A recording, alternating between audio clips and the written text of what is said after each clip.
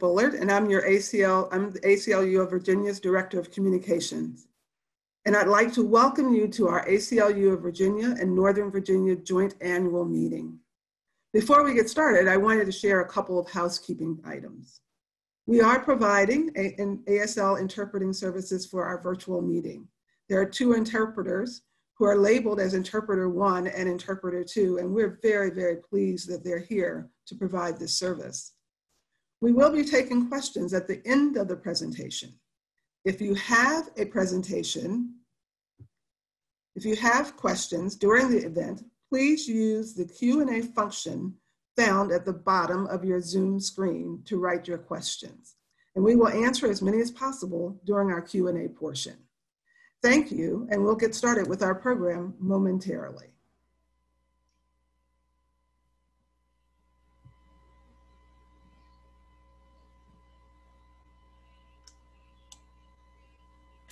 Good morning, I'm Claire Guthrie-Gastiniaga, the Executive Director of the ACLU of Virginia. I want to introduce the President of our Board of Directors, Steve Levinson. Steve?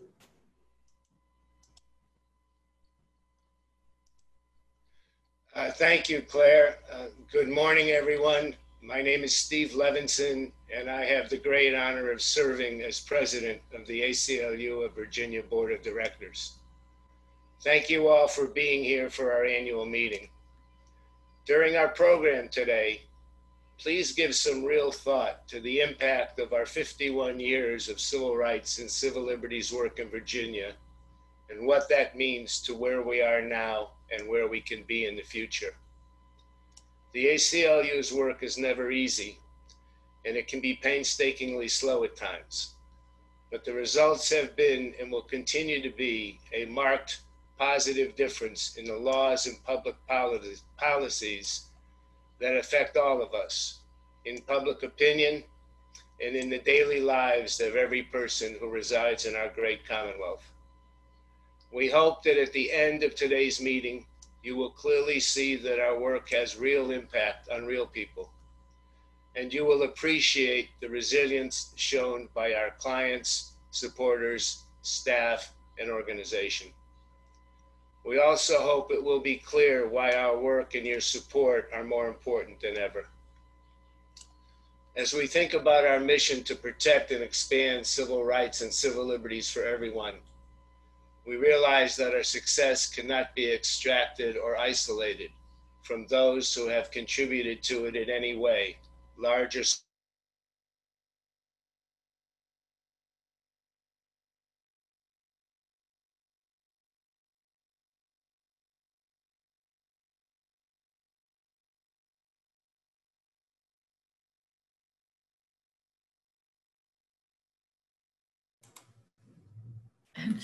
Thank you, Steve. A little bit of technical difficulty, but I think I hope you got the gist of Steve's welcoming message, and he's going to come back and talk to you again at the end of today. I want to thank you again for being with us this morning. We are really excited to have this opportunity to tell you a bit about what we've been doing over the last year and what, with your support, we are planning to do in the future. Our program today will focus on our 2 most important priorities, voting and criminal legal reform. You'll hear from some of the people who inspire us and from members of our staff who are heading our work in these 2 areas. After our presentations, as Edith said, we will open the floor to your questions. So please use the Q&A function linked at the bottom of your screens to pose questions as the program proceeds. First, I want to talk a bit about the theme of this program and our annual report, which you can download from our webpage at ACLU-VA.org, and there is a link in the chat that you can look at. Our theme today is resilience. The resilience of our organization and our staff, the resilience of people like you who support our work, and the resilience of people whom we serve and with whom we are working to make important policy changes in the courts and in the legislature. I recently read an article in the New York Times by Eileen Zimmerman that asked why some people are more resilient than others. And it seemed to me in reading that article that the answers to that question are pretty much the same answers to the question why some organizations are more resilient than others. Zimmerman says that for people, the most significant determinant of resilience is the quality of close personal relationships. She says the most resilient among us are people who generally don't dwell on the negative, who look for opportunities that might exist even in the darkest of times, that they are dedicated to a worthy cause or a belief in something greater than themselves. She also advises focusing energy on what can be changed and looking for meaningful opportunities in any difficult situation. And finally, she points out that resilient people do not go it alone. They find or develop a support system. In our case, I think there are three important factors that have allowed the ACLU of Virginia to be resilient as an organization. First, we have an amazing support system, all of you. The numbers on this slide, which Ingrid is going to put up for me now, tell a story about why we're able to continue to be able to make change in an increasingly hostile climate and to pivot when presented with challenges like COVID-19 and to respond effectively in situations like the kinds of things and protests against police violence we've seen since George Floyd's murder. You have helped grow our supporters and increased our financial foundation significantly since 2016. And without you, we wouldn't have the ability to do the work you're going to hear more about today. If you look at these numbers, we currently have 205,000 people in Virginia who are either our members or our supporters. We have had people in our support group send over 6,000 emails and made calls on the issues that we are seeking to make change, in which we are seeking to make change. And we've had almost 10,000 people access our Know Your Rights information, so they're better empowered to do the work. We've also benefited quite significantly financially, and we are so grateful. If you look at the revenue line and it says C4 contributions, those are contributions that support our advocacy work, and they come mostly from small donors who have chosen to invest in our success. And we are so incredibly grateful that all of this has allowed us to grow from 6 people to over 20 people on our staff. And I want to show you next the second factor, which is our amazing staff. Since March, the folks featured in this slide have been working remotely, weathering the stresses of the pandemic, focusing their energy on what we can change in this dark time, and seizing opportunities to move us ahead whenever they've been presented. These folks, whose numbers have grown from 6 to 20 with your strong support and whose effectiveness is enhanced by the power you choose to share when you take action, remain positive and optimistic even when experiencing the trauma of our times personally.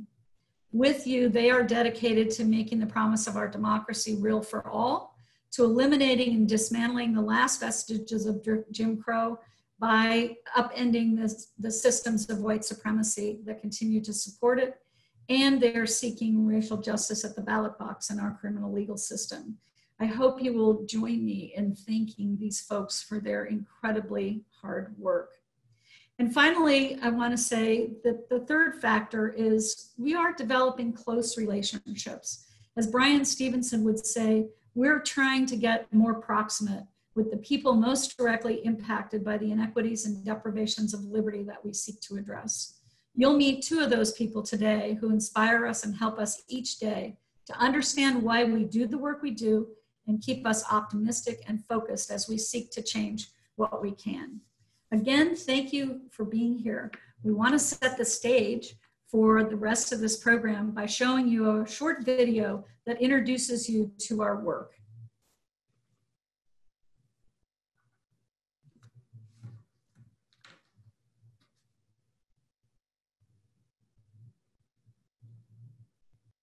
The COVID-19 pandemic has fundamentally changed our lives and shown the enormous impact of systemic racism and inequities in America. Caught in between 2 pandemics, Black and Brown Virginians continue to bear the brunt of not only COVID-19, but also unjust, unfair systems that devalue their lives and leave them behind. Because of these critical issues, our present focus is on achieving 3 goals: protecting the life and health of people who are incarcerated, protecting the right to vote during this pandemic and guaranteeing the right to vote for all, and reimagining the role of police in our society. Each of these goals is centered on ending structural racism and fixing systems that have targeted Black and Brown Virginians for generations. Together with our members and supporters, our community partners, and centering directly impacted people, the ACLU of Virginia is an unrelenting advocate for change in the courts, in the legislature, and with the public. We successfully sued the Virginia Board of Elections to waive the witness signature requirement on absentee ballots. We're suing the Richmond Police Department for their assaults on protesters. We're lobbying lawmakers on critical police reform issues in the current special session, and we're making sure that people know their rights during this critical time. We are also working to change hearts and minds through public education. For more than 50 years, the ACLU of Virginia has upheld our commitment to defend civil rights and civil liberties for everyone in Virginia. We will not back down or back off until we achieve equality and freedom for all, and systemic racism is no longer a hallmark of our civic and government institutions.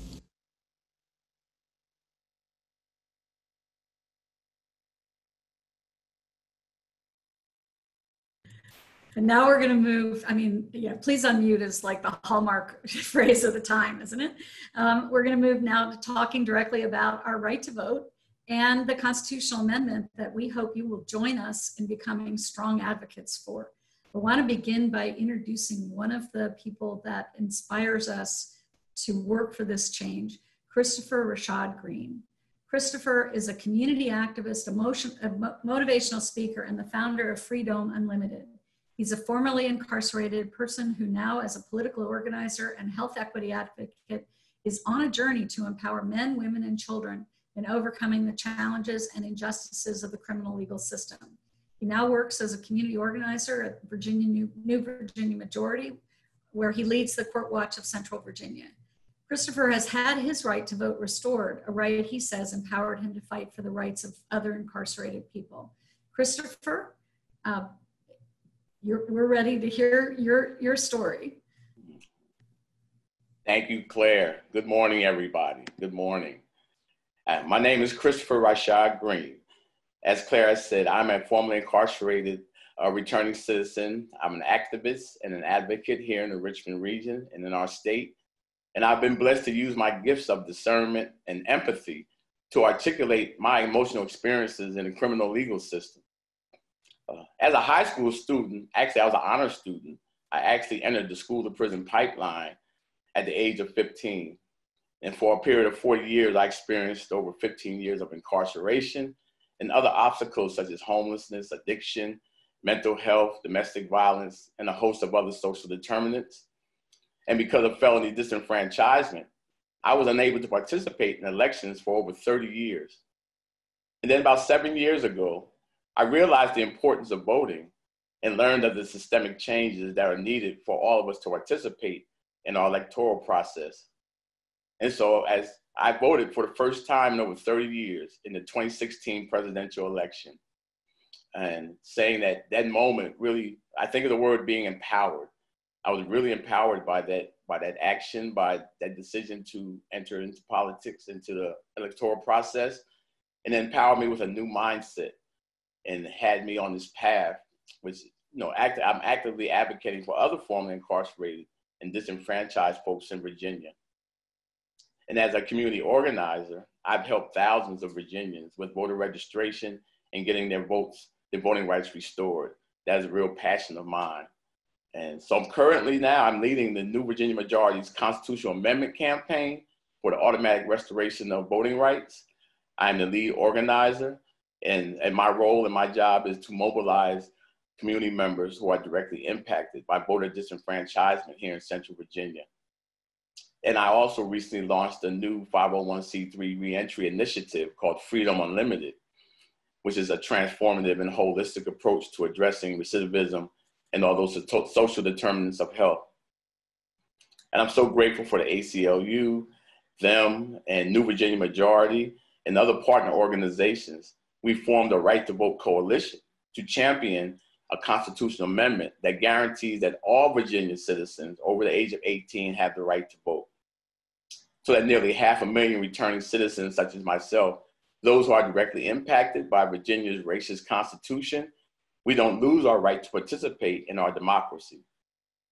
So in 2021, the Virginia General Assembly has the opportunity to amend these racist voter suppression laws that have been left behind from the Jim Crow era.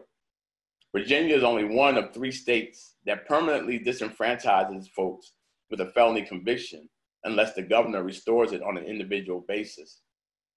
That's nearly 500,000 Virginians who have lost their voice, but are also expected to pay taxes. And voting is a right promised to all American citizens in order to give them a voice in who governs them. So it's time to speak up and make a change, not remain silent and complicit to a law whose creation was rooted in racism and oppression. Thank you so much for having me. And please join our fight, join our right to vote campaign. Thank you. Thank you so much, Christopher. Your story inspires all of us to work harder to ensure that the right to vote is something that government can't take away from anyone, anytime. The right to vote belongs to the people. And now I am really honored to introduce a true legislative champion to talk about her work in helping to secure the right to vote for all. Dr. Locke is a professor of political science at Hampton University who has served in the Virginia legislature since 2004. Before her election to the Senate, Senator Locke was on city council and served as the mayor of Hampton. In the Senate, she serves as the chair of the Senate Democratic Caucus. She has been a voice for racial justice in the Senate since her election. And in addition to championing the right to vote amendment to the Virginia Constitution, she was a leading architect and patron of Senate Bill 5030, the Senate's comprehensive police reform bill that passed this week, and which, if passed by the House and signed by the governor, would bring transformational change to policing in Virginia. It's my honor to introduce Senator and Professor Mamie Locke.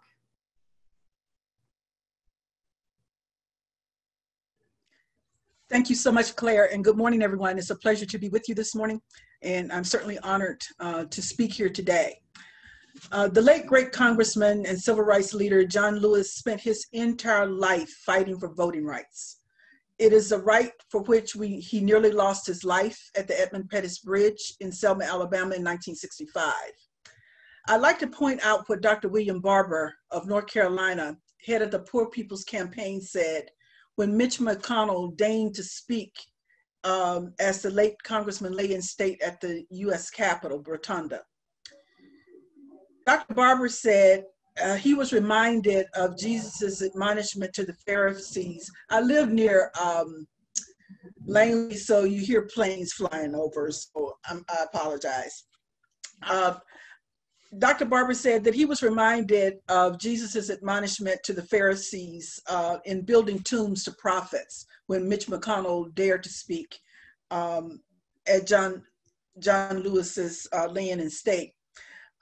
Reverend Barber said, and I quote, "We don't need to be talking about how hard and how great it was that John Lewis stood so firm against injustice. What we need to be doing is repenting and saying we're going to make it so nobody ever has to give their life for basic racial justice. It is Mitch McConnell who is blocking passage of the amended Voting Rights Act that John Lewis had risked his life for back in 1965. So if we truly want to honor the memory of John Lewis and the thousands of others who fought and died as he did for what was right, then we need to do what's right now. We have a president of the United States who is asking citizens to commit a felony by voting twice come this November. He is casting aspersions on the US Postal Service and demonizing voting by mail, although it's okay for him to vote absentee, but it's not okay for others to do the same thing. We must live up to John Lewis's legacy and his final marching orders to us in his final essay that was written after his death. He said, when you see something that is not right, you must say something. You must do something. Democracy is not a state, it is an act. The vote is the most powerful, nonviolent change agent you have in a democratic society. You must use it because it is not guaranteed. You can lose it. The ACLU is absolutely correct, and Claire was absolutely correct when she said that the right to vote belongs to the people. If it did not belong to the people, there would not be all these efforts to suppress it or block it. Virginia had already bought into felony disenfranchisement laws when Black codes establishing severe penalties for petty crimes, particularly targeting African Americans following the Civil War, were put into place. Virginia also solidified its efforts at disenfranchisement when it held its 1902 Constitutional Convention, severely restricting African Americans' right to vote by imposing poll taxes and literacy tests that Christopher already talked about. In the aftermath of Barack Obama's election in 2008, Virginia engaged in its so-called voter fraud scheme and the myth and began the campaign of "We need photo ID" and put that into place. It is past time that we correct this egregious behavior that Virginia has been engaging in for over a century. We have already begun with no excuse absentee voting and ending photo ID. But in order to guarantee the right to vote for all Virginians, we must enact a concise constitutional amendment that repeals current discriminatory limits on the right to vote and insert an affirmative right to vote in Virginia that cannot be abridged by law. Everyone should have basic right in Virginia in a representative democracy. Full citizenship requires the ability to have a voice in government. The constitutional amendment, which will be introduced in the 2021 session, simply addresses the qualification of voters. It makes it clear that every citizen has an equal voice in Virginia and can participate in this democracy without restriction if one is at least 18 years of age, a US citizen, and a Virginia resident. Now, don't get me wrong, Christopher has already indicated his role in this process. It is not going to be easy to get this done. We must introduce this legislation, which will be done in the 2021 session. The proposal has to pass both the House of Delegates and the Senate of Virginia. There has to be an intervening election of the House of Delegates. Then this proposal has to pass again in the identical wording of the proposed amendment, and it has to pass both chambers again, the House of Delegates and the Senate, a second time. And then the amendment has to be approved by Virginia voters by a referendum in order to be placed into the Virginia Constitution. That is not an easy task. It's going to take all of us, all of our collective efforts to get this work done. So let's go for it. We can do it because it is our right to participate in this democracy with our vote. So let's go get it. We can get it done. Thank you so much, Senator. We are so grateful to have you as a partner in this process. And I don't think any of us diminish in any way the size of the hill that we have to climb. But I know that we are ready, and I know that the people listening here today are ready, and I know we can get this done. All we have to do is look at the struggle that Florida is having to know how difficult and how hard people will fight. You know, Florida passed an amendment that restored rights to 1.4 million people, but the legislature then did a fancy dance and created poll taxes to try to keep people who had gotten their rights back from exercising them. And unfortunately, yesterday, that poll tax was upheld by the 11th Circuit Federal Court of Appeals by one vote, you know, in a split panel. So we're looking at, obviously, a fight in Florida. And so I think it's even more important than in Virginia. We say No one is left out. No one is left behind. This is something that everyone gets when they turn 18. And in Virginia, if you're a citizen and a resident and you're 18 or over, you have the ability and the right to vote that government cannot take away from you or limit in any way. And I think that the struggle is worth it, and the victory will be incredibly sweet with all of your help. And Senator, with you leading the charge, I know we can get this done. So thank you so much for being with us this morning and for inspiring us to do this important work. I want to turn now to our Director of Advocacy, Jenny Glass, who is leading our advocacy work, and her work is informed by years of experience working for policy change and leading field efforts and political campaigns. And she's going to talk more about what's happening with voting rights in general. And I think she's going to underscore a point that the Senator made, which is that we've made some huge advances, but all of those advances are in jeopardy if we don't have a constitutional amendment that makes it clear we can never go back. Jenny? That's right. Thank you, Claire. Thank you, Senator Locke, and thank you, Christopher, for sharing your story, and welcome everybody. We really appreciate your support to be able to do this work. You know, it's not too often that we have any reason to celebrate in 2020, but we have made some tremendous gains for voting rights in the last General Assembly session.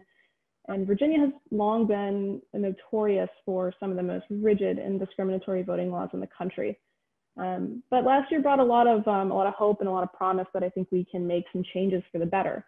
But like the Senator said, Claire said, and I will underscore everything that Christopher said, you know, without a permanent reform here, without a constitutional amendment, we could see all of these gains lost very quickly. So we're going to start with reforms. I want to talk about some of these today. I'm going to start with reforms that were made to the absentee voting process. You know, last year, Virginia made absentee voting easier, more accessible, and more equitable. We eliminated excuses, so there's no more excuses. We passed a bill that you had to qualify, before we passed this bill, you had to qualify to vote through one of 17 reasons that would have given you the ability to vote absentee. And as of July 1, you no longer need an excuse to vote absentee. So you can drop off your mail-in absentee ballot, or you can vote absentee early in person between September 18th and October 31st without needing to write any excuse. We also passed prepaid postage for returning your absentee ballot. And Vishal is going to talk, our senior staff attorney is going to talk a little bit more next about how this has already gone into effect. But the good news is that it's actually going to be the law of the land come 2021. Registrars will now have to provide prepaid postage for absentee ballots. And this is going to make absentee voting a lot more accessible and remove what may seem like a small kind of burden for some. It's a really huge burden for others to pay for the postage to return their ballot in the mail. You're also going to see getting more time to get your mail-in absentee ballot counted. So if you mail in your absentee ballot, it does need to be postmarked by November 3rd and received by your registrar by noon on November 6th, but that's the Friday after the election. So for that to be counted. So getting a few more extra days in there. And also just, don't forget the absentee ballot request deadline is October 23rd. But that is actually new as well. So a recent bill actually changed the deadline for applying for an absentee ballot from 7 to 11 days to give registrars a little more time to ensure that it's counted. So just as an absolute reminder, make sure you request your absentee ballot by mail by October 23rd. You can go to the next slide. So we also increased accessibility a little bit and increased a little more accountability. Sorry. We're going to talk about voter registration first. So we actually passed a really awesome reform for automatic voter registration. So starting July 1, if you're conducting any form of transaction when you're at the DMV or you're accessing the website and you're not registered to vote or you need to update your registration, the DMV is going to automatically register you to vote as long as you're qualified. So the new system is actually opt-out, which is great. It's not giving you any option really other than saying, I actually really don't want to do this. We also, helped get voter registration forms and materials into places that have been a little harder to access. So helping high schoolers get registered. There was a bill passed that would require public schools to provide voter registration materials to all students who are eligible to register, and offer actually time to complete the registration during the school day. In addition, some other voter registration forms that pass are really great, providing notice of a denial for voter registration. When I worked in campaigns, this would happen a lot, where you might go out, and I'm sure the Virginia majority is familiar with it too. You'd go out and you would register people to vote, and unfortunately, if something was wrong on the form, they may not actually find out until they went to vote that day on election day. So this actually requires the general registrar to notify anyone who has applied to vote and has been denied within 5 days of getting that denial. So they have an opportunity to come back and do that again. And we just generally are creating more opportunities to register. So there have been, like I said, some places where you were a little more difficult. What this actually allows is for people to be registering people to vote at naturalization ceremonies, at high schools. It just creates a little bit more opportunity. Now we're going to go back and talk about accountability and accessibility.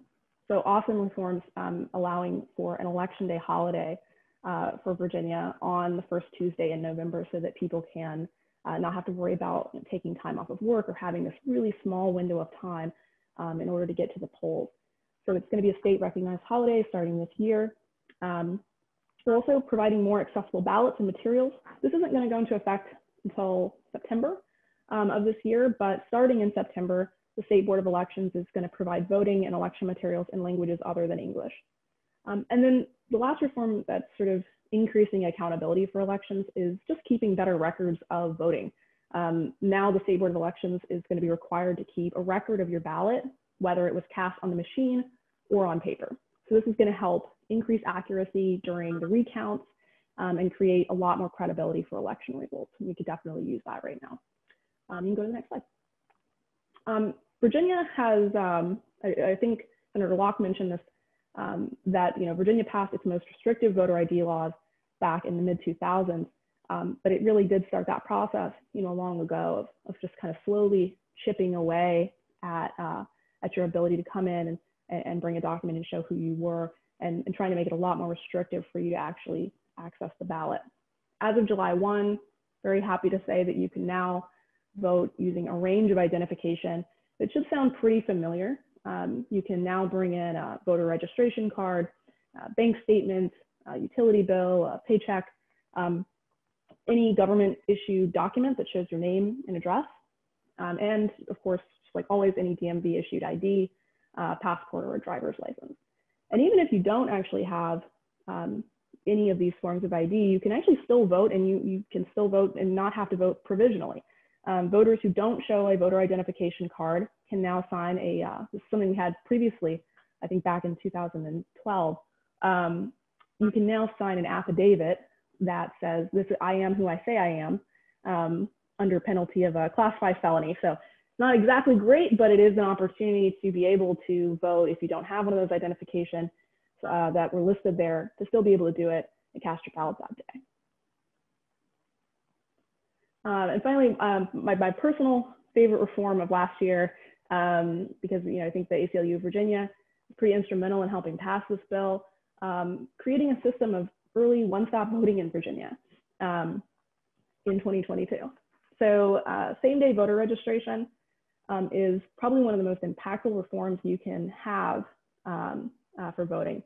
You can make a voting system that increases turnout, especially among lower income individuals and voters of color. So starting in 2022, Virginia will join the ranks of 19 other states that have adopted some form of election day or same day voter registration. So what this bill does is it eliminates voter registration deadlines, and it allows an eligible voter to register to vote and cast their ballot on the same day. So you could also register to vote year round. You would no longer have to worry about meeting some deadline, an arbitrary deadline, 2 or 3 weeks out from the election. And then, maybe a lot of people actually, realize that there's an election maybe 2 or 3 weeks out, and then they can't participate. Once this bill goes into effect, you'll be able to register to vote. You can cast your vote on the same day. And it's going to be a really, really amazing reform for a lot of folks. It's going to allow a lot more accessibility to the ballot. So really excited for that to be implemented. And we're going to have to make sure that as it gets implemented, nothing kind of changes within it, and we can figure out how to actually make it possible for Virginia. But I'm looking forward to that in 2022. I think all of this really is to underscore that there were so many wonderful reforms that were passed, but there's an urgency that I feel, and I think everyone in this call feels, and probably everyone that's listening feels, that there's an importance on not going back to the way it was. And we feel like we have a road to this, right to vote constitutional amendment that has to be followed. Without these reforms, without the political will to pass a permanent right to vote, we might see a really big shift going backwards. So we need to pass an affirmative right to vote in our state constitution to ensure that none of these reforms get reversed. Like Christopher said, Virginia is one of only 3 states that permanently disenfranchises people with a felony conviction, which means that nearly 500,000 Virginians potentially can not vote simply because they have a felony conviction.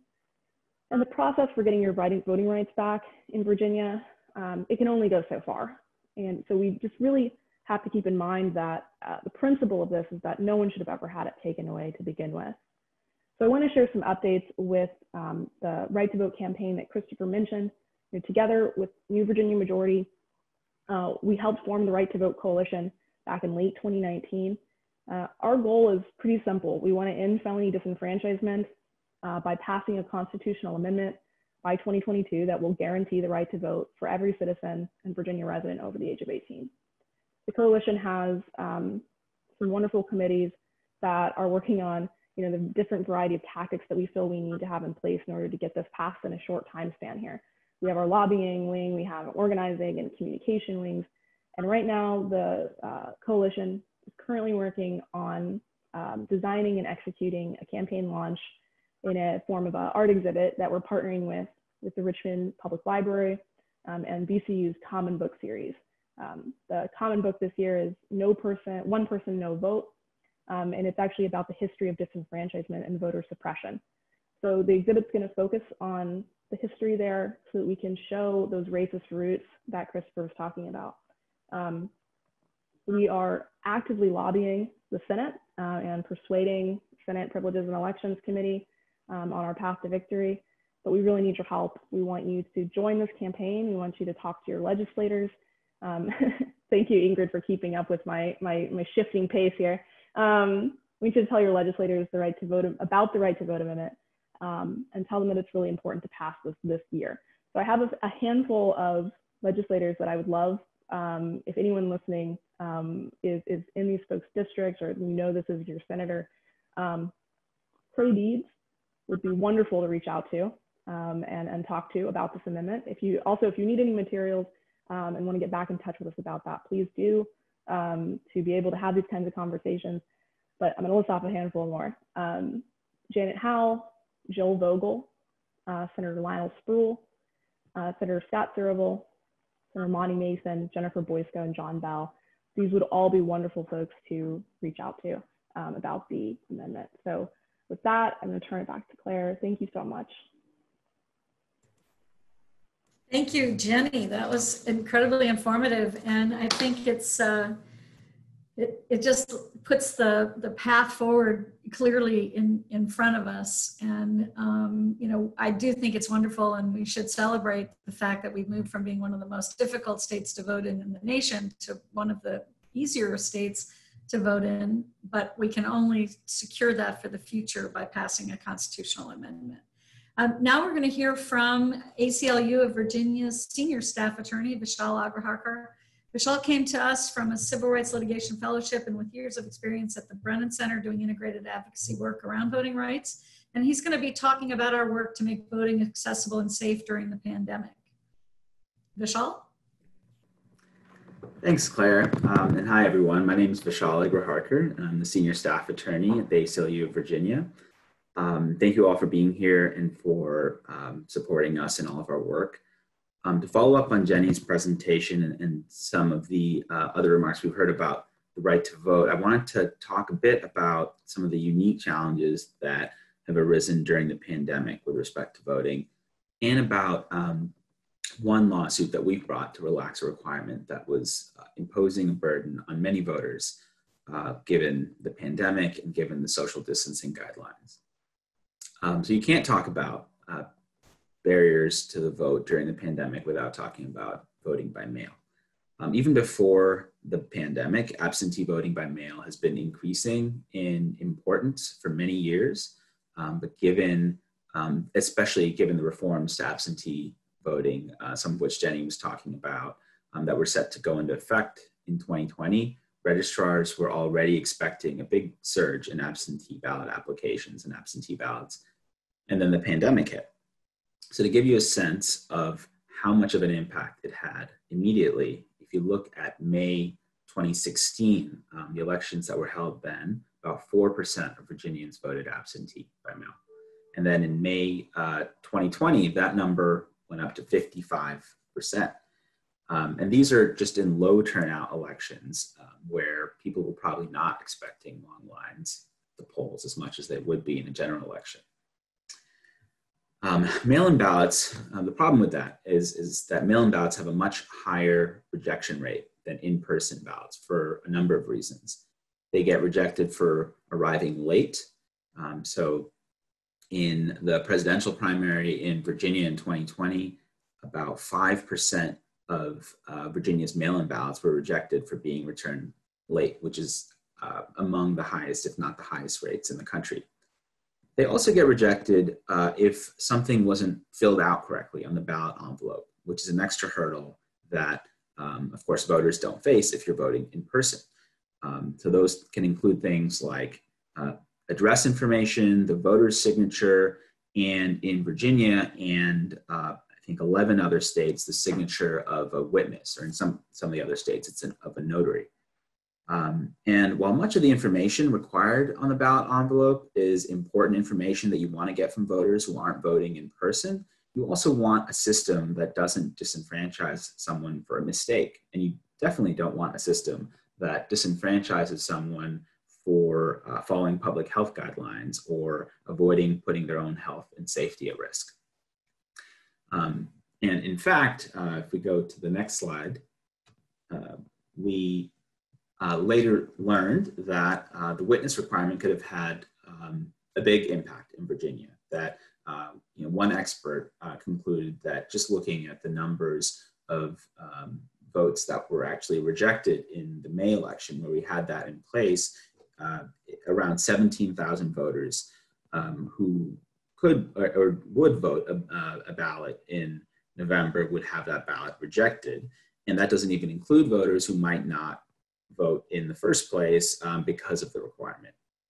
And so like so many other restrictions or requirements on the right to vote, it also had a disproportionate impact on certain populations. Those populations included Black voters, voters over the age of 65, voters with disabilities, and low-income voters who are more likely than others to live alone. And incidentally, those are also populations that tend to face disproportionate health impacts from COVID-19. So what did we do? Well, we had started to hear from some people who were considering voting in the upcoming May elections and who were living alone and social distancing and didn't know what to do about the witness requirement. And so that prompted us to do a bit more thinking about the issue and put out a call for others who might be in the same boat. Eventually, we sent a letter to Governor Northam with several recommendations on how to safely expand access to voting by mail, including by eliminating the witness requirement, making mail ballots more accessible, to expand locations where they can be dropped off, give voters an opportunity to correct mistakes if they sent a ballot in that had a problem with it, and finally, to make sure that in-person voting is maintained as an important safeguard on for people who need it, and to make sure that it can be done as safely as possible. So when we didn't get the response that we wanted from the letter, we did bring a lawsuit on behalf of the League of Women Voters of Virginia and several other individual voters, challenging the enforcement of the signature requirement, the witness requirement during the pandemic. So in April, along with our co-counsel at the ACLU's National Voting Rights Project, we filed a federal lawsuit challenging the requirement, bringing claims under the constitutional right to vote and also under the Voting Rights Act. And soon after we brought the lawsuit, we filed for a preliminary injunction. We actually reached an agreement with the state to lift the requirement for the June primary. And the federal court approved that agreement, and we were unfortunately not able to lift it for the May elections, and we did see hundreds of ballots get rejected in that low turnout election. But for the June primary, it was lifted. And then as the pandemic progressed, we moved again for a preliminary injunction for the November election. And again, we reached an agreement with the state. And rather than fighting with us, we agreed to lift the requirement for the November general election. We did have some outside parties and groups fighting us on this, but the federal court approved our agreement, and that means that voters this November will have one less hurdle to vote absentee. So this slide actually shows, just zooming out a little bit, our co-counsel in this litigation, the National Voting Rights Project of the ACLU, of National ACLU, has been instrumental in not just helping us bring this case, but bringing similar cases around the country. So altogether, they filed 20 lawsuits protecting the right to vote, particularly by mail in light of the pandemic. Most recently, they got a good decision yesterday in Puerto Rico.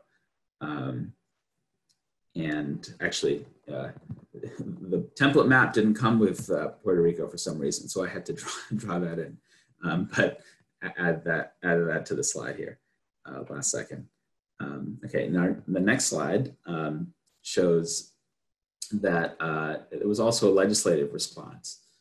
And just in recent weeks, the Virginia legislature has been tackling some of the issues specific to voting in a pandemic through the budget amendment.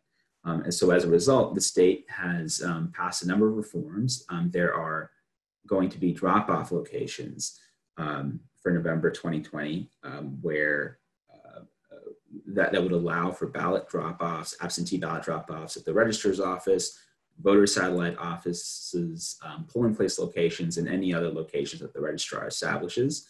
And the instructions for that will be included for all of the, with all the absentee ballots. There's also some funding for prepaid postage for mail, for absentee ballots. That prepaid postage funding is something that's going to continue going forward, but the funding was included in this bill. There's also, and if you'll remember, one of the things that we had asked for in our letter was an opportunity to cure ballots that are sent in and where there's some kind of material omission on the ballot envelopes. So this reform for November 20 would require the state to give notification to voters who incorrectly, inadvertently completed their ballot envelopes without a signature or maybe a mistake in their address or something like that, and give them until the third day after the election to cure. Those are some good reforms that were passed. The next steps, however, are to pass some of these reforms, including the opportunity to cure, to make sure that there are drop-off locations going forward for future elections, and to codify some of these changes that were made, and of course, finally, to as part of our push to guarantee a right to vote to all Virginian citizens over the age of 18 that can't be taken away. A lot of these kinds of reforms are about making sure that that right is also as accessible as possible to everyone. So we're hoping for a successful next couple of years where we can guarantee that right. Thank you. Thank you very much, Vishal. Lots of good work that's been done, and obviously an agenda for a lot of hard work ahead. We're gonna switch now from talking about voting to focusing on our work to reform and reimagine policing and to protect the rights of those who are protesting police violence. I'm very pleased to be able to welcome Earl Lewis Jr., who will share his story as a person who was directly impacted by police violence. Earl Lewis Jr. has been an infantry non-commissioned officer for 13 years in the U.S. Army. Hoorah, except that's the Marines. Anyway, a Department of Navy federal firefighter and an EMT for more than 20 years. He's going to share his story of how the senseless death of his cousin, William Chapman, led him to becoming an activist for police and gun reform. Mr. Lewis, welcome. Thank you so very much. I really want to thank ACLU, right, for giving me the opportunity. This is a great opportunity. But also, before I even start, I want to thank Senator Lucas, right? When my cousin first died, she donated $1,000 within seconds. I say that to say this because once you lose a loved one and you're not expecting it at 18 years old, it takes life to a change. Well, like she said, my name is Earl Lewis. I'm a cousin of William Chapman. William Chapman was killed by a Portsmouth, Virginia police officer in 2015, actually April the 22nd. When he was murdered, unfortunately, right, this police officer had killed somebody back in 2011 that he shot 11 times. I tell you, them numbers, you just cannot imagine. They come together. But you know what was so crazy about this situation? My cousin was killed April the 22nd, 2015. The police officer killed someone back in 2011, April the 23rd. Imagine that. So now what you have is two mothers really going through it. The system is definitely broken. If this police officer who was not found guilty of shooting the first individual, okay, which was in 2011, he had the opportunity to sit down. So here you go, 4 years later, he gets up, he shoots my cousin. But the crazy thing about him, he shot my cousin's hands was up. And he said, "You're gonna shoot me." And he shot him in his nose. Then he shot him in his heart, you know? And what's so sad about that, that now what do? They handcuff him. So when they handcuff him and blood is going, bleeding from, you know, from his head and from his heart, but yet and still, you know, you're gonna give CPR. I'm telling y'all, the system is broken. And being that I've given my life for my country, for my community, you know, and coming back as a veteran and being involved, it just broke my heart. It just totally broke my heart. With that being said, the loss of my cousin, sad, but two people lost because this police officer did not become decertified. He had the opportunity to kill again. And he was investigated by the state. And this case was so big, it went all the way up to Washington, D.C. because of the first man. Somewhere along the line, we used excessive force. And these police officers are able to be rehired, you know, and that's a sad thing. I talked to a police chief, and he said, "Earl, I do all I can," but the person go to the next city and they're able to be rehired, you know. So these are like some key points that we really need, you know, to talk about. Now, with that being said, 5 years of holding on to this, it's a whole lot of time. So I have a long conversation, but I know I can't do that. Next thing is making sure accountability. You know, these certification of that police officer to make sure that he cannot go nowhere else, right, and become a police officer in no other city. So we have to make sure that happens for accountability. Also, qualified immunity, okay? Making sure that we as a citizen can sue that police officer. And I say that to say this because what I found that the city would step up and say, "Well, no, we don't, we're gonna help the police officer out and we're gonna basically give you a settlement." So police officer never get sued. But we need to be able to hit home, you know, because once a man who's credible in the community shoots another man and he gets away with it, he gets to go home. This man just realized he's gonna just get the opportunity to sit down for give or take 30, 40 days. In our community, men have been shot by police officers over and over. And the police officer gets 2.5 years for shooting a man in the head and in the heart. My cousin, something's wrong with that.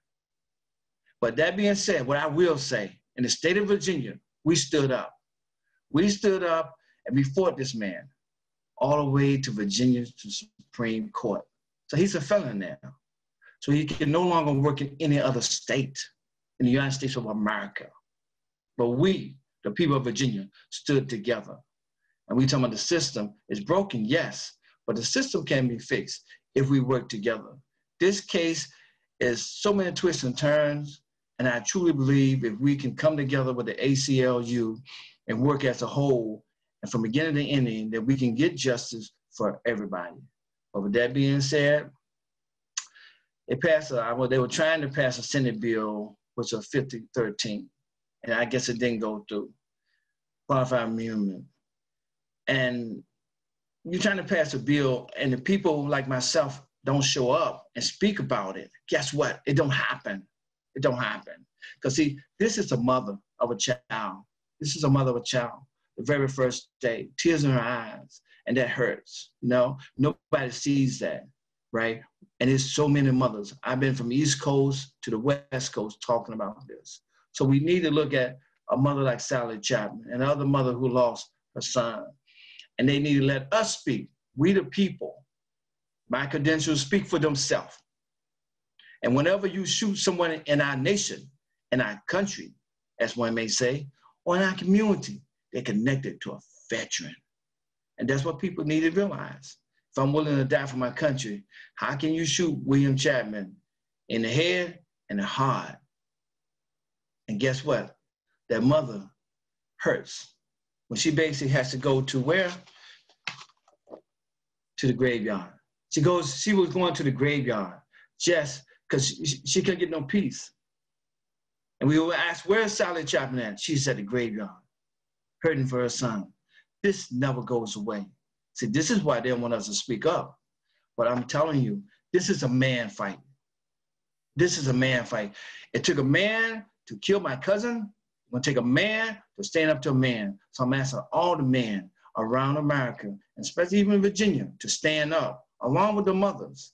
And as a man, I stood up. Not only for Sally, I stood up for my people in Virginia. But it took the people of Virginia to come together, white, black, and everybody came together, right? The police department that was up there, the good cops came together, okay? Fire department came together, everybody came together, working on one accord. Hopefully I hit everything, but I just want you to know that all we ask for is to definitely support ACLU moving forward and helping us. Thank you. Thank you so much, Mr. Lewis, for sharing your story. I'm really sorry that the Senate chose to vote on House Bill 5013, the Qualified Immunity Bill, without allowing people like you to have a chance to give public testimony as to why it should pass. And we're going to keep working on making sure that the reforms that you talk about, decertification, which is in Senator Locke's bill, and a number of other things that Ashna Khanna is just going to talk about in just a second, actually come to fruition. But with your help and your being out there and telling your story, we have a better chance to make things happen, because real life experiences are what help policymakers understand why change is needed. So thank you so much for being with us this morning. Ashna Khanna is our legislative director. She came to us from the ACLU of Michigan, and she's been working really hard and doing some amazing work to develop our legislative program and our legislative muscle over the last couple of years. She's going to talk about what's happening in the current special session and what still needs to be done. And I think she may be ending with a call to action. Ashna? Good afternoon, everyone. Like Claire said, my name is Ashna Khanna, and I'm the Legislative Director for the ACLU of Virginia. I just want to take a moment to recognize and thank everyone for being here. And I especially want to thank and recognize Christopher and Earl for sharing their stories. These are unprecedented times that we are living in. It has been emotional, tiring, and inspirational to see community come together to demand change and justice.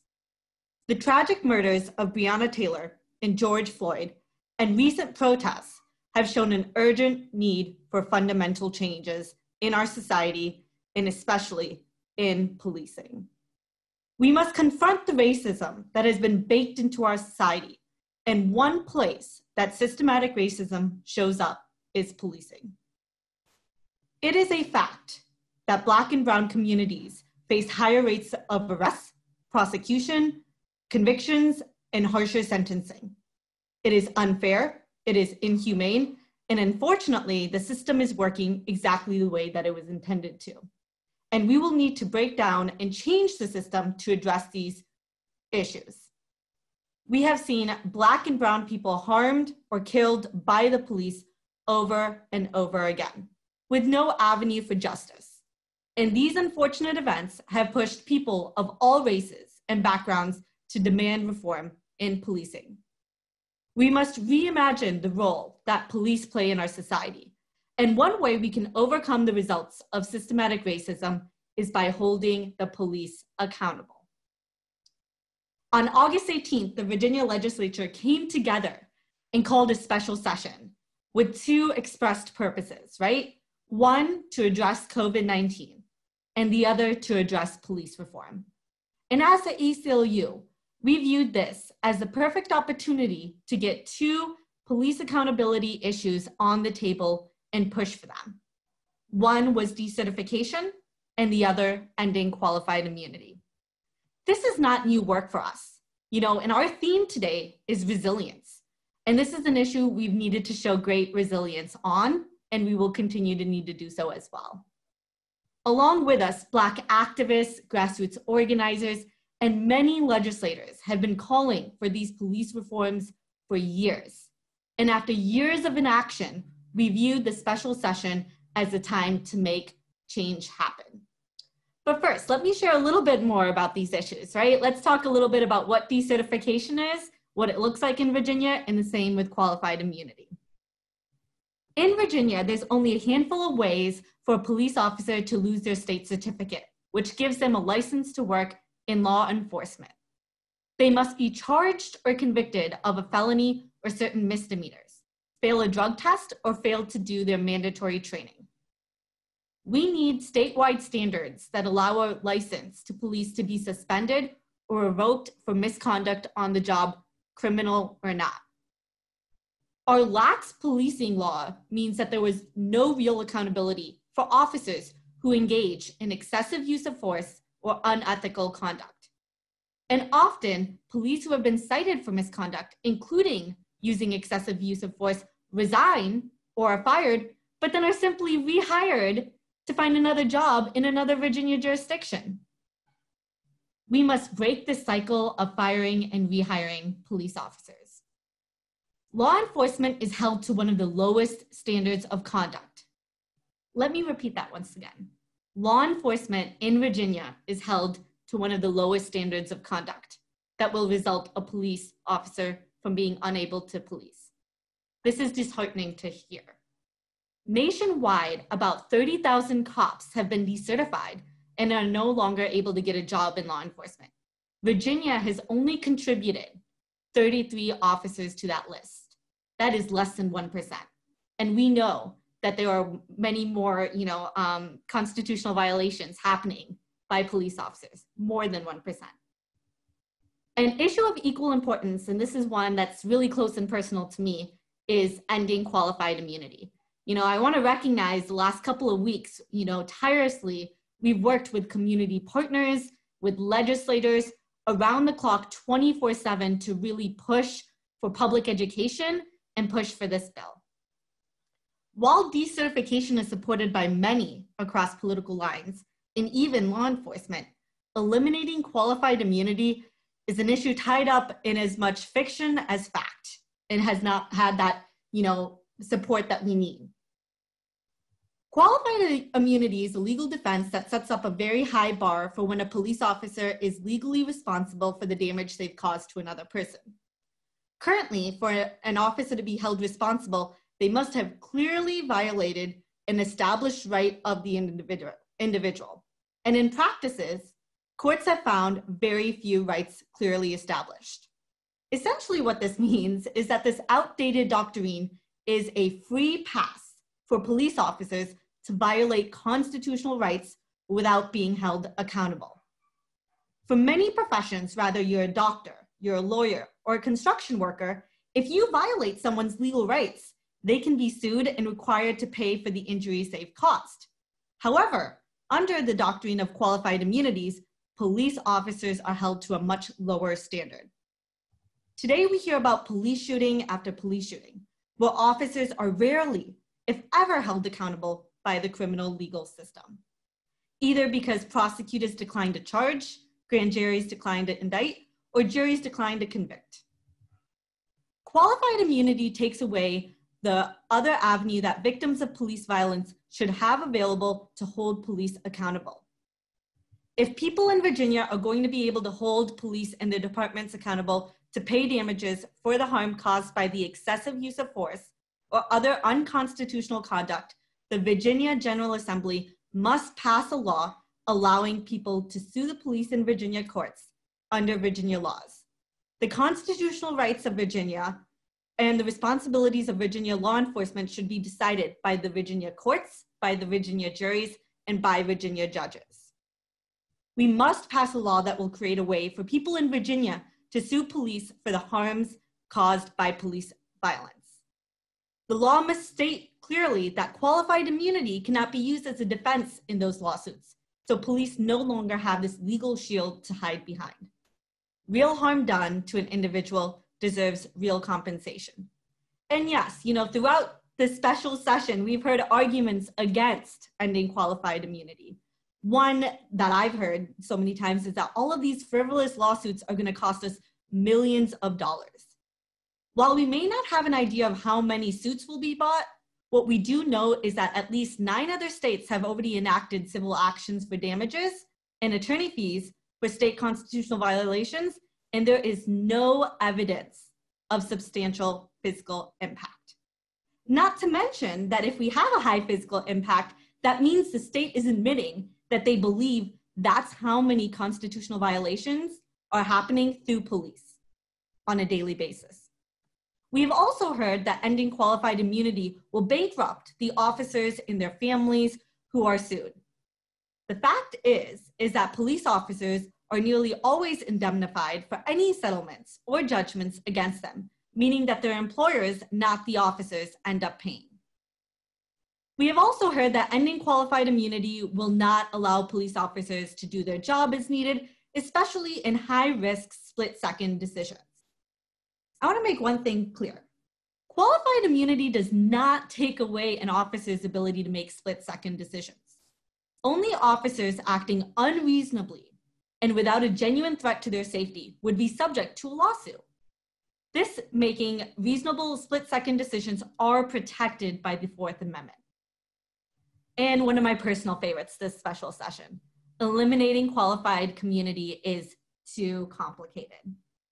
Look, other states have done this and they've done it successfully. And which can provide a roadmap for Virginia. The idea that it's too complicated is merely an excuse not to act. And all we're asking for is that everyone have their day in court if constitutional rights are violated. So let's talk about special session. We're 25 days in, and what has happened so far with both of these bills. We are pleased to say that Senate Bill 5030 has passed in the Senate, creating a pathway for stronger decertification standards. And I'd like to give a huge shout out to Senator Locke to help to make that push for that reform. As pleased as we are about decertification, we are just as displeased with the legislators' inaction around qualified immunity. The House was able to pass House Bill 5013 from a 49 to 45 vote. It was definitely a journey. It had to be resurrected, we needed to flip votes, but the community came together and partners came together to really get this reform out of the House. However, so once the bill passes the House, it goes to the Senate, and then the Senate needs to vote on it. And so this Thursday evening, the Senate killed House Bill 5013 by a 12-3 vote. Much of their rationale was that Senate Bill 5030 is a massive police reform bill that would address some of these issues that would have been addressed by eliminating qualified immunity. That is simply not true. A key part of holding police accountable and the departments that hire them accountable is by removing this defense of qualified immunity. And we know when there's no accountability in any profession, that really makes all of us unsafe. Legislators have asked that we wait to end qualified immunity, this key policing accountability reform. And I want to say, something that Senator Lucas said in committee just 2 days ago, that Black communities have been waiting for over 400 years. And there is no guarantee that even if we wait till 2021, regular session, that no more Black lives will be lost. So it's suffice to say that we will continue to fight, and we will continue to push for it for the 2021 legislative session, but we can't do it alone.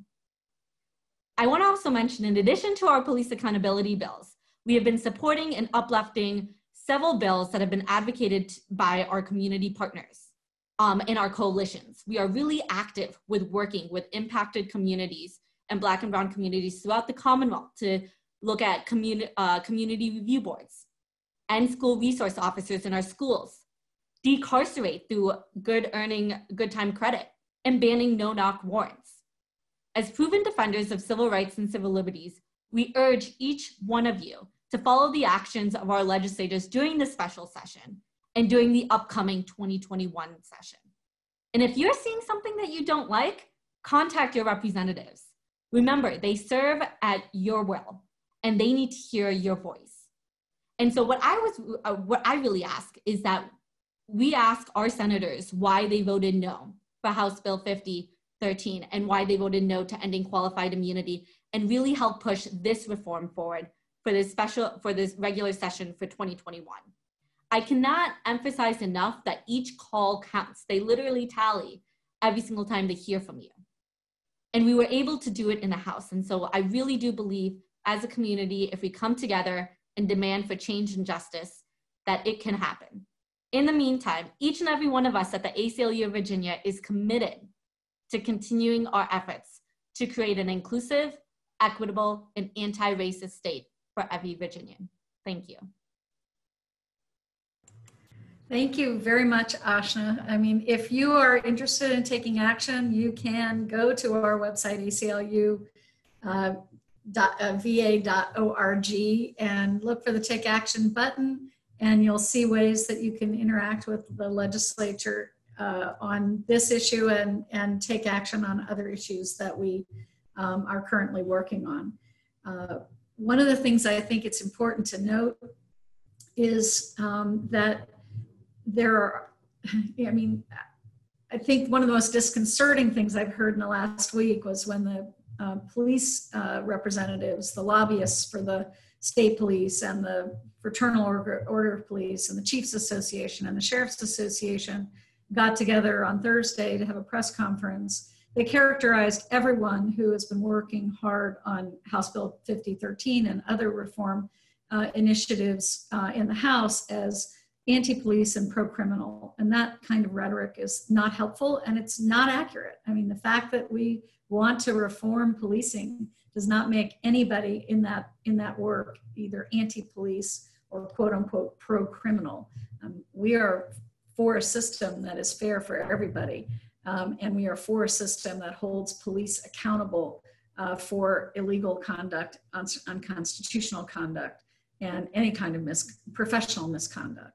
And it is interesting to note that until this summer, the major police associations, and Senator Locke can certainly testify to this, in 2018, when she introduced a bill to add misconduct as a grounds for decertification and to begin the process of developing statewide standards for administering that decertification program, all the police people as a whole came together and told her they didn't want statewide standards. They wanted these things to be determined individually at the departmental level.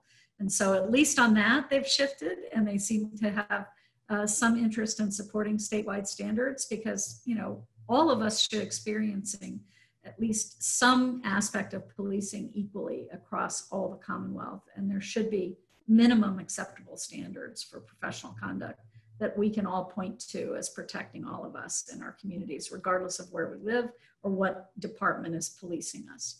So I want to move next to our final staff presentation by Eden Heilman, who's our legal director. Eden came to us from the Southern Poverty Law Center, where she was a leader in Louisiana and directed their work there. She's going to tell us about our work in the courts to protect our most vulnerable people during the pandemic and to guard civil liberties and the freedom to speak and assemble for all. Thank you, Eden. Thanks, Claire. And again, just to reiterate what my fellow presenters have said, I want to thank everybody who's here today, our supporters, and everybody who has taken the time and energy to support this very, very important work. And I'm incredibly grateful for to be here, even to hear the stories today of Earl and Christopher. And I'm hoping we can continue to move all of these issues forward. So to start us out, it's been, as you can imagine, a very unusual and challenging year in our legal work across our organization. And we've had to pivot pretty quickly as a result of what has happened to address the kind of ongoing crises that we have been experiencing as a society in recent months. Ingrid, if you wouldn't mind shifting to the next one. All right, so we're going to start with COVID. Earlier, my colleague Vishal talked a lot about the impact that COVID has had on voting. I'm going to speak to you a little bit about the impact that COVID has had on people who are incarcerated in Virginia. As I'm sure you can imagine, it has been absolutely devastating. Here's what we know for a fact. We know that almost 3,000 people incarcerated in the Department of Corrections custody and in facilities have tested positive for the virus. I do want to emphasize this is just people in VDOC custody. This doesn't include folks in regional jails and local jails. So as I mentioned below, hundreds more that are housed in regional and local jails have tested positive for the virus. Dozens in VDOC custody have been hospitalized, and actually this number, the 15 number, has been changed. It is now 17 people in the Department of Corrections custody have died as a result of the virus. And of course, what we don't know is what's happening in the local and regional jails. There's not one source that captures all of that information. So anecdotally, we've heard about outbreaks in various jails and both local and regional jails throughout the state, but there isn't one single source for that information. And when we don't have any information about the number of deaths that have happened in regional and local jails, as well as staff deaths, we don't know about that as well. Ingrid, if you could move to the next slide. So what we've done in response to this horrible conditions that have happened in the incarceration context is we joined a lawsuit against Governor Northam and his administration, as well as the Department of Corrections, challenging the conditions of confinement related to COVID-19 in Virginia's prisons. And this was something that we brought on, that we got involved in April. We joined a local attorney, Elliot Harding, out of Charlottesville in this case, and quickly were ordered into settlement negotiations with the Department of Corrections based on the urgency of the matter. We were able to enter into a settlement agreement. It's a system-wide settlement agreement for just the Department of Corrections. Now, I do want to note, because some people think it means all people incarcerated. Unfortunately, it's only people who are in Virginia Department of Corrections custody. So it doesn't include people who are in the local and regional jails. But we now have a systemic settlement agreement being overseen by the federal court, which means we can go back to the federal court with various issues if there are problems with them actually implementing the terms of the agreement. So the settlement agreement in this case really has three main buckets of work and provisions that we hope will eventually improve the situation for people who are incarcerated. The first has to do with the Department of Corrections early release project or program. In April, the General Assembly passed a budget amendment which allowed the Virginia Department of Corrections to approve for early release people who had a year or less left on their sentence and who met other certain conditions. And they turned that authority over to the Department of Corrections to make a project or program to figure out how to release those individuals. Our settlement agreement specifies certain parts of that have to be in place in order to help expedite that. So for example, under the Department of Corrections current processes, people can't get a home plan until they're 6 months out from their release date. But we put a provision in place that makes sure that anybody who's at a year mark will start to get their home plan in place so that they can be eligible for release. The second main bucket of the settlement agreement that we negotiated has to do with something called conditional pardons. Conditional pardons are pardons that can be given by the governor's administration that allows somebody who's incarcerated to be released, either with certain conditions or not. And we have provisions in the settlement agreement that say that the governor's administration will prioritize and expedite those individuals who have medical issues that make them particularly vulnerable to COVID-19. They will expedite the consideration of those conditional pardons. And the third bucket of terms that we got in the settlement has to do with the actual, the conditions on the ground in prison. So it includes things like medical treatment, cleaning, sanitation, protective equipment, making sure that, transfers are happening under a safe and secure manner, those sorts of things. So what we know already from this agreement is that, first off, an agreement is only as good as the paper it's on if you don't enforce it, right? And that's just in general, legal sense. So we have been heavily and actively enforcing this agreement. We've been utilizing lawyer volunteers from across the country actually to help us with this. What we know is that, the Department of Corrections has created a very, very bureaucratic process to consider release of people. As you can see from this graphic on the slide, after 17 weeks, only 1,300 roughly people have been reviewed for release. About 980 people have been approved, 506 have been granted, which means they've actually been released. Again, we were optimistic that these numbers would be higher and that they would be moving quicker. But as I mentioned, they've created a very bureaucratic process by which to go through these reviews, which has caused these numbers not to be higher. And so we are consistently going back to the Department of Corrections and back to the court to address and raise these issues. What we also know is that, and what we've heard on the ground is, so we routinely interview people who are in various facilities, VDOC facilities throughout the state.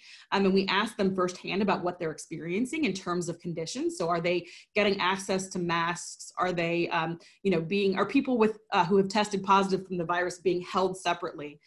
So we're trying to get firsthand information. And what we do with that information is we then take it to the Department of Corrections and give them an opportunity to fix the issues. If those issues don't get resolved, we then bring them to the court.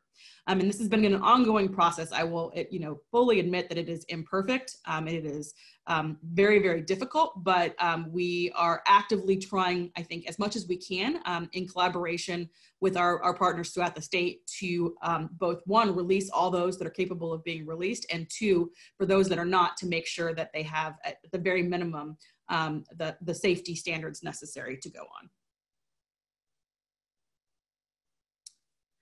Oh, can you go back? I think the slides, it looks like the slides got out of order. Okay, so let me next quickly talk about our legal response. Actually, I'm sorry, go ahead to the next slide, Ingrid. So as a result of the settlement agreement, we also, as I mentioned, we also had this opportunity with regard to people who have been, or who could potentially be given a conditional pardon by the governor. What we needed to make sure was that people were actually having an opportunity to file for conditional pardons.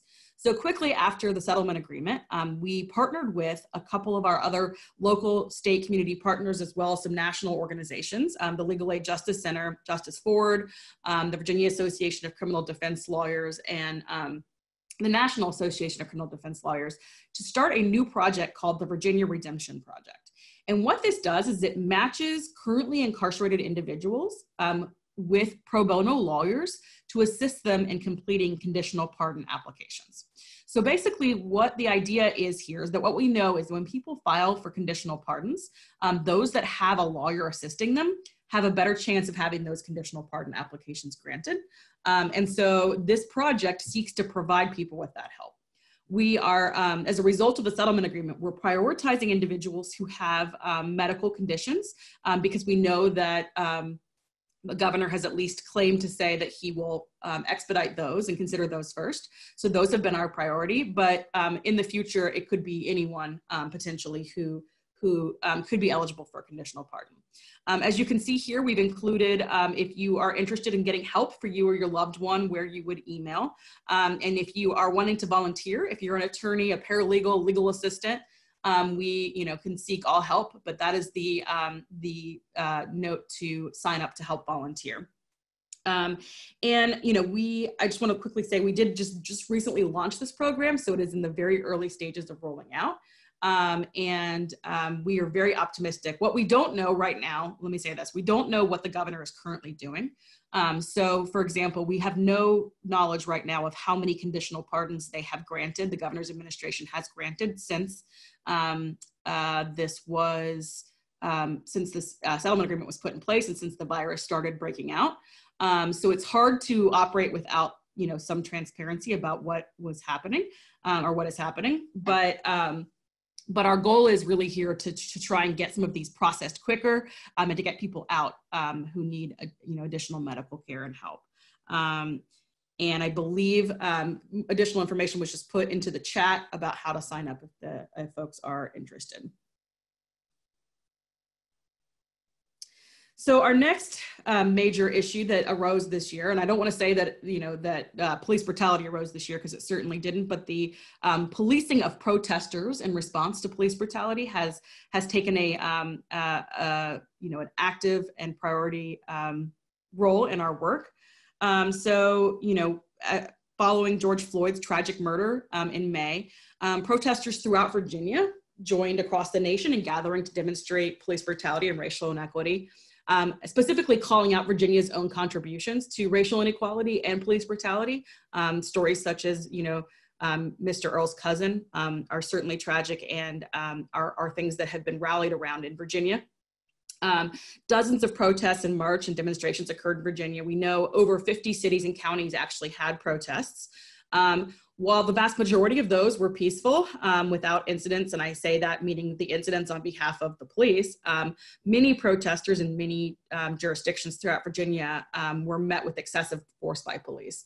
And so when I say excessive force, I mean that police were using things like tear gas, rubber bullets, flash grenades, light projections, those sorts of things.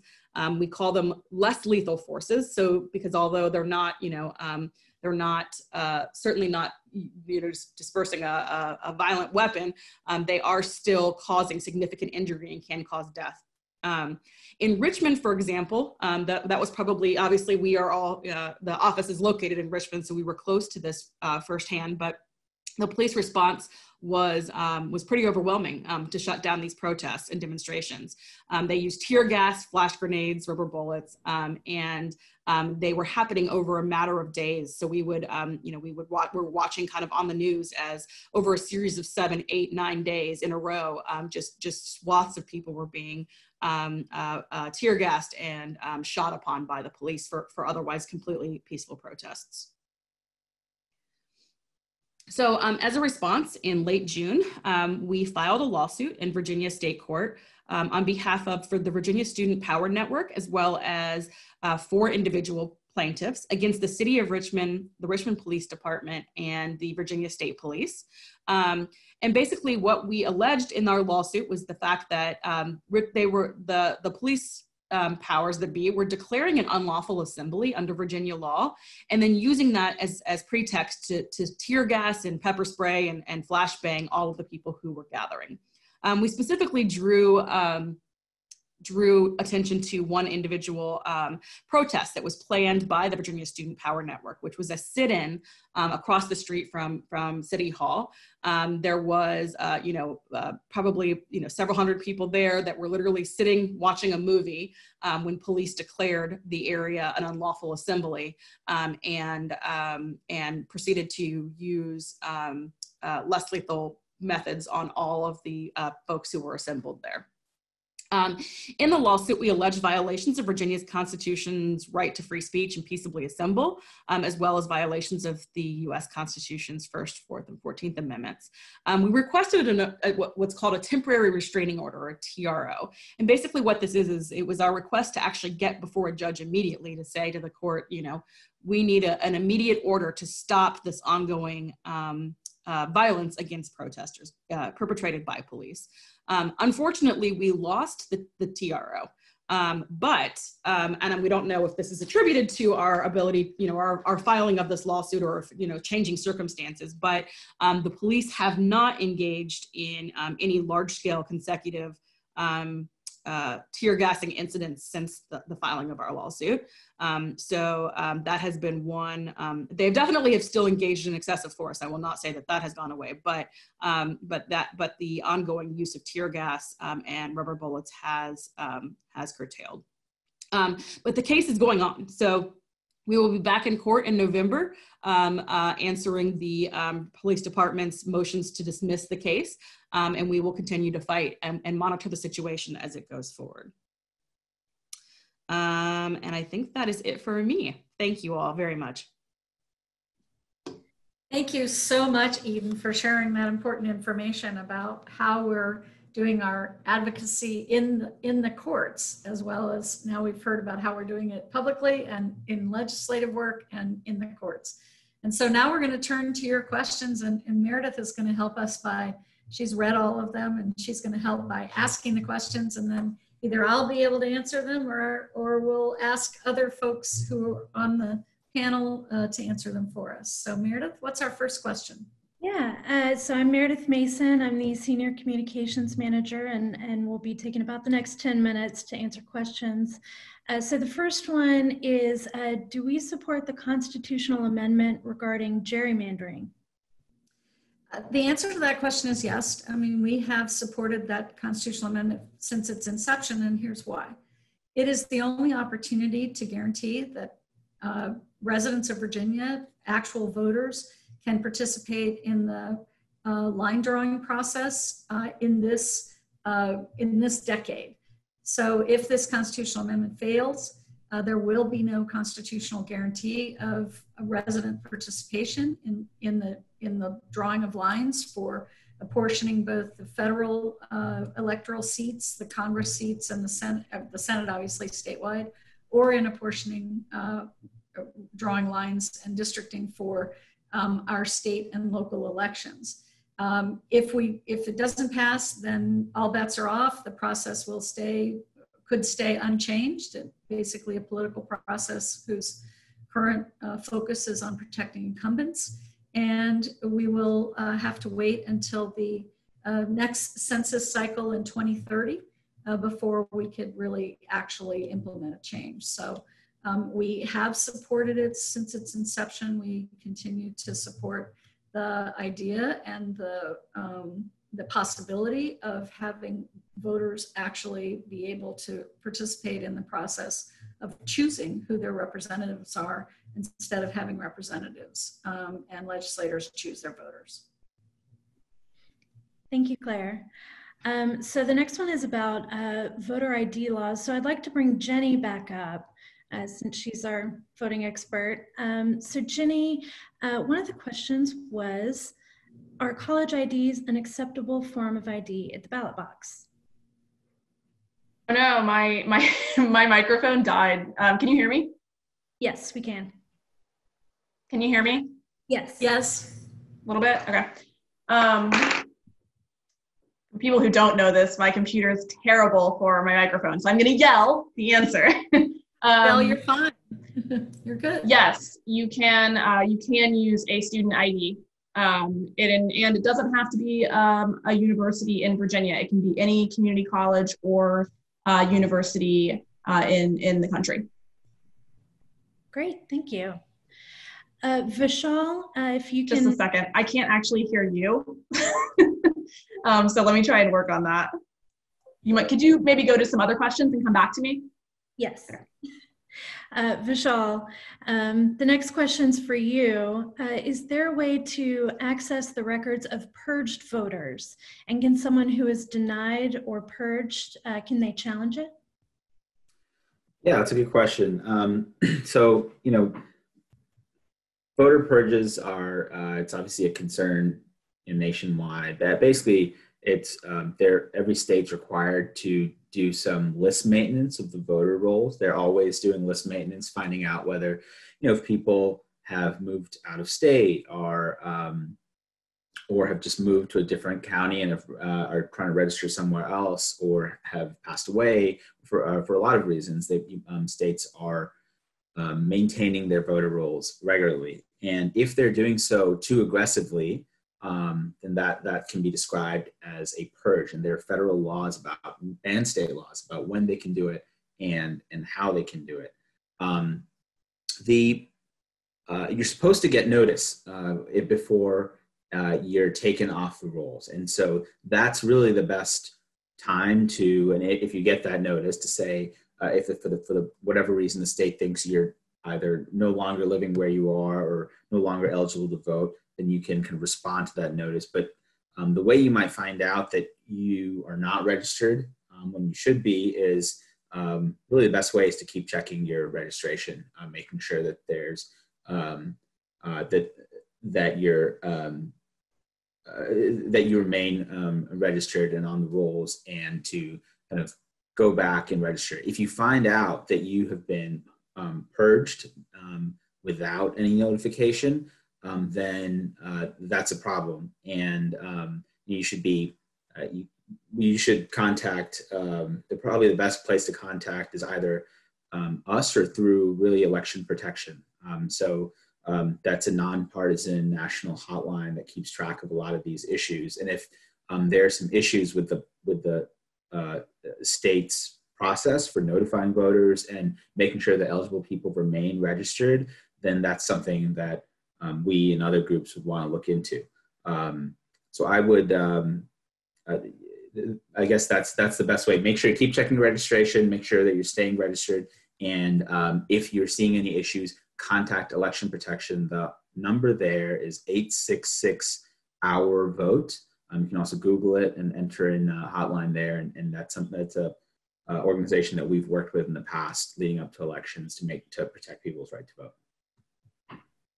Thank you. And we also have a lot of resources on our website, ACLU-VA.org, that have all that information. There's that number on our website that Vishal mentioned, so that can be another resource for you.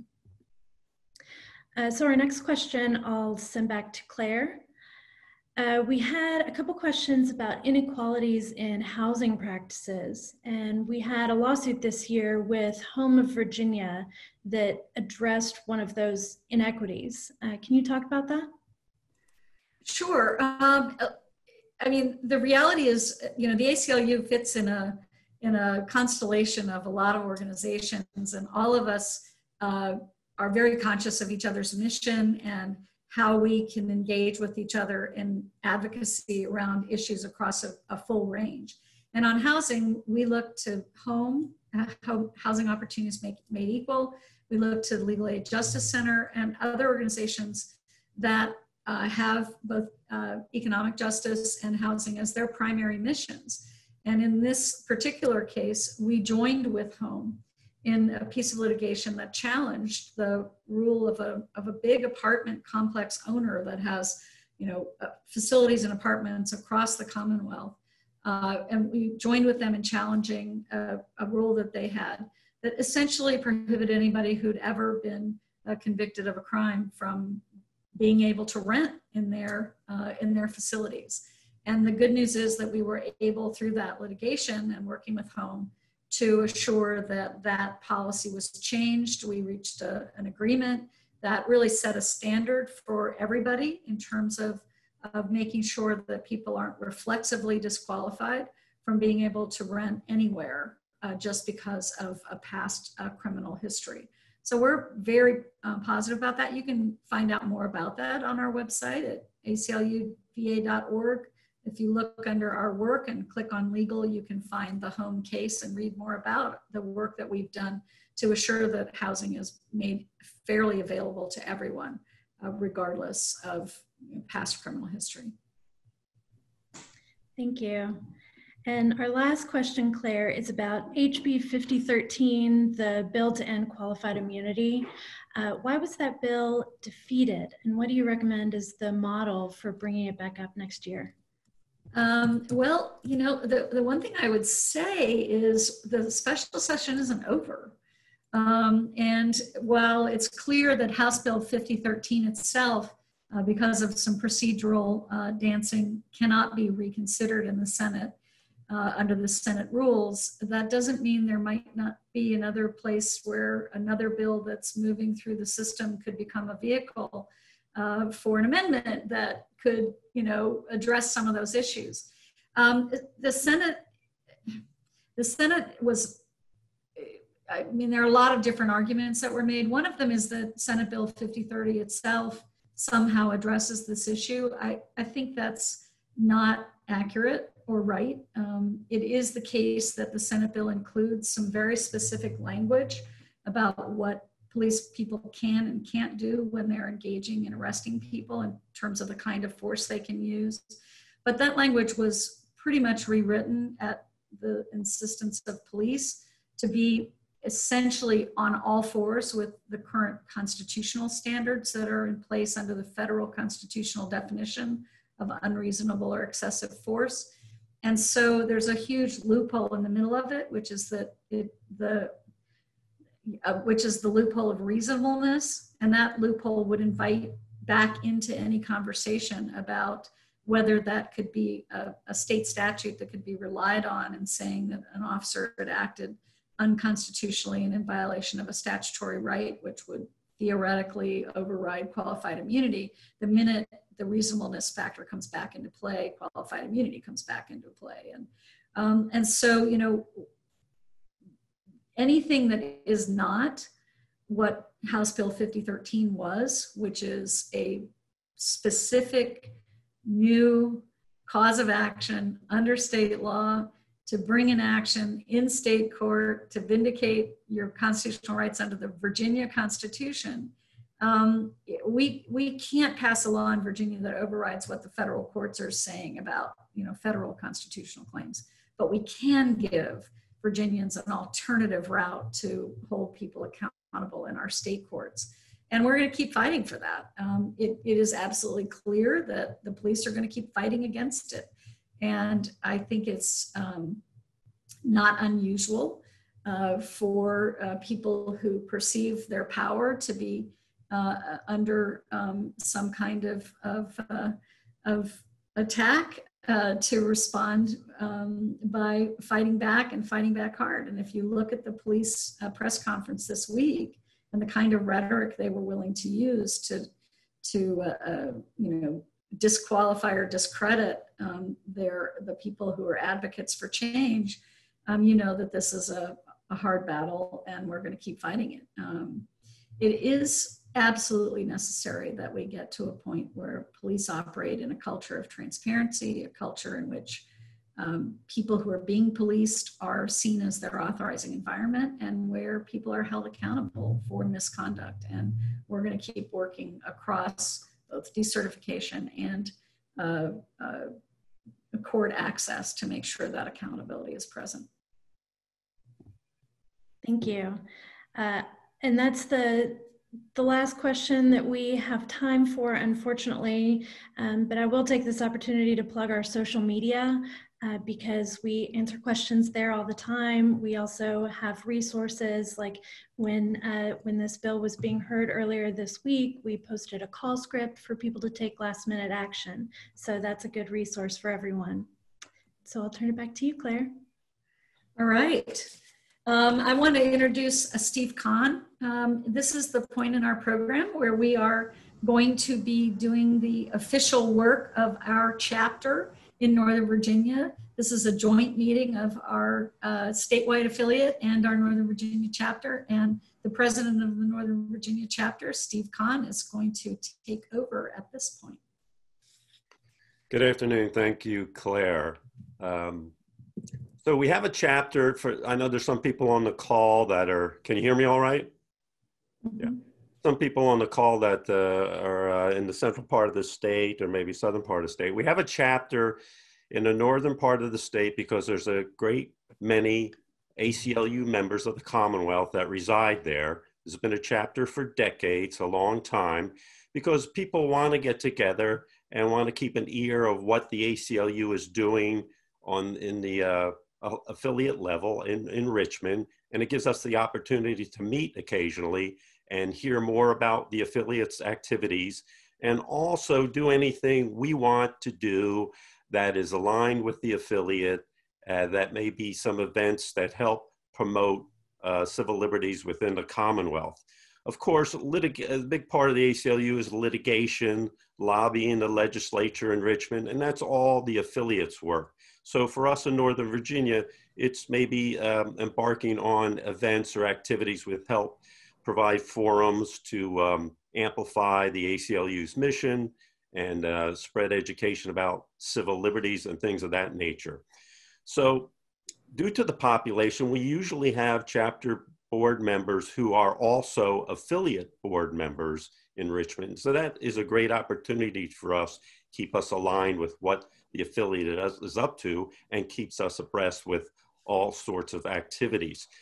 We currently have 2 members and they're key. So Steve Levinson, who was, you heard from earlier, who is president of the Virginia ACLU, and Ed Rosenthal, who's head of the affiliate legal panel. They are both members of our chapter board. So when we meet, they are there. They're always constantly on the agenda, what's happening at the affiliate. We get to hear a lot of details of the decision-making of the affiliate and some backstories on maybe why and why not certain positions were taken, the ACLU of Virginia. So that's really rich to hear from members of the affiliate board in Richmond. We usually have about 10 to 15 members. They're appointed for 3 years.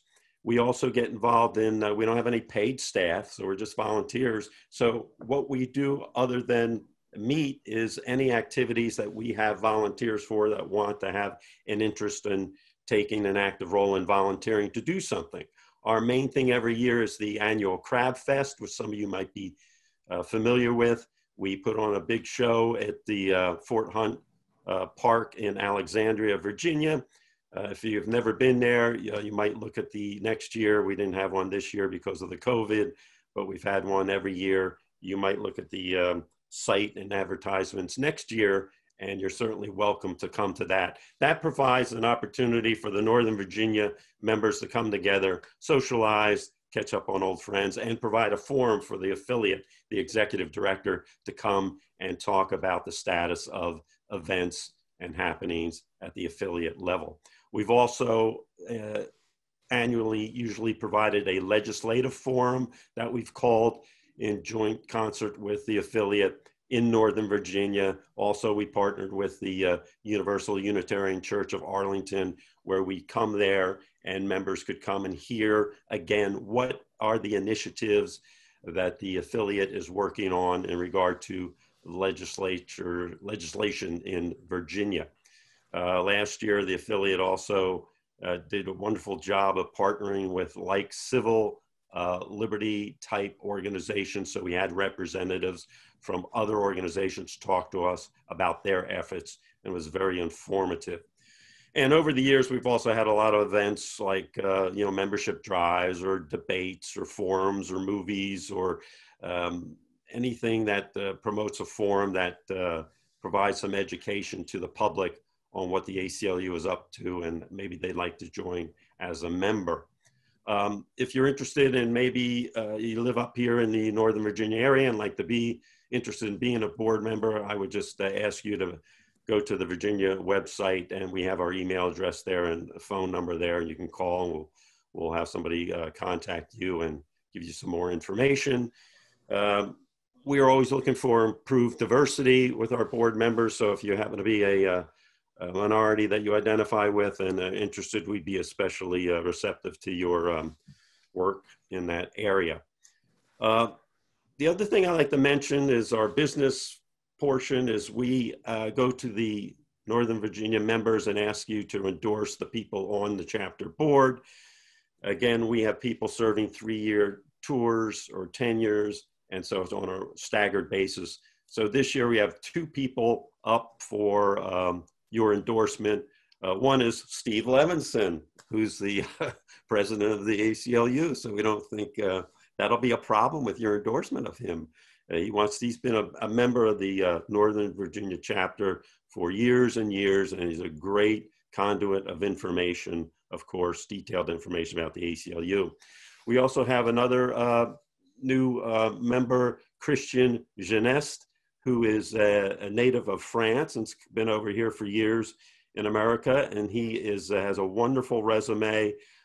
In France, he was a law clerk intern for the French Supreme Court, working on research drafting decisions for fundamental human rights, including right to education and asylum in France. He's been a research assistant, a survey data analyst, a data scientist, a fellow with various federal agencies and some entities. And his current job is a data scientist for the government of the District of Columbia. So we certainly wholeheartedly endorse your, solicit your endorsement of him. At the Crab Fest, I usually have asked for ayes and nays verbally to see if you've all voted for that. We're in a new environment here. We were going to have, see if we could be capable, and here it is. If you would like to, if you're an attendee of this and from Northern Virginia, you could simply just click yes or no, and that gives us some feedback on if you're approving Steve Levinson and Christian Genest as Northern Virginia chapter board members. So we'd appreciate you voting. We do not subscribe to the president's theory of voting twice. We just think it's, not that democratic. So we ask you to only vote once.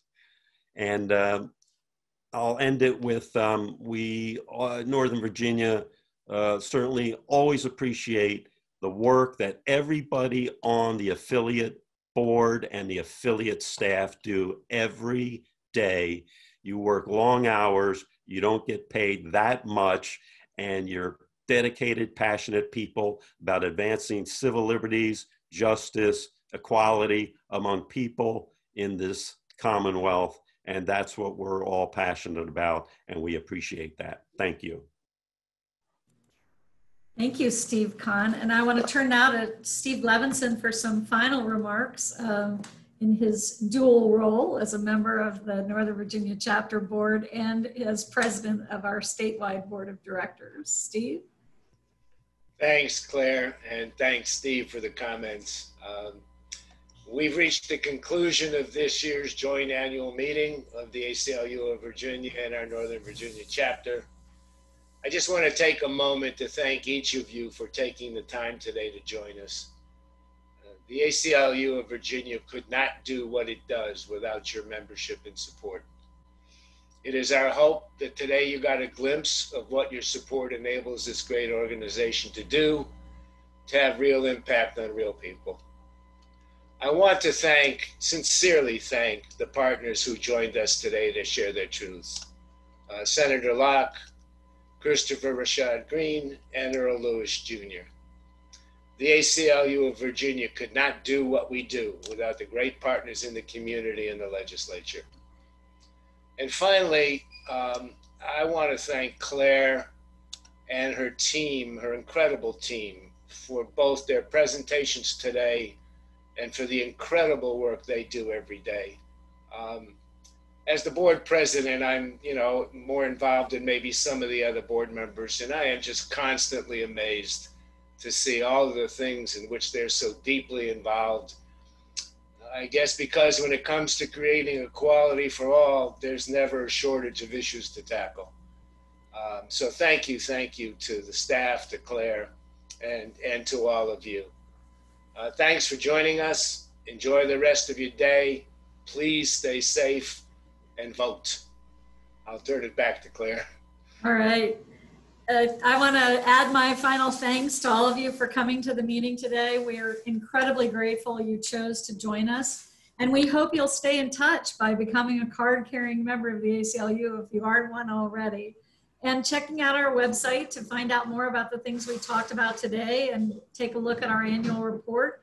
And sign up for our email list and follow us on social media. On all the social media channels, we're ACLU-VA. Very simple.